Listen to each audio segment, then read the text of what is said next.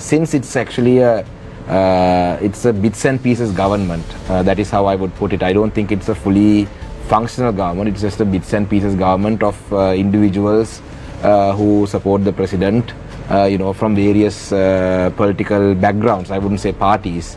Even within political parties, we are told that different personalities within even the main Pohottua coalition, there are a lot of fractions. So this is what happens to a country when there's a bits and pieces government that runs the country. If you look at the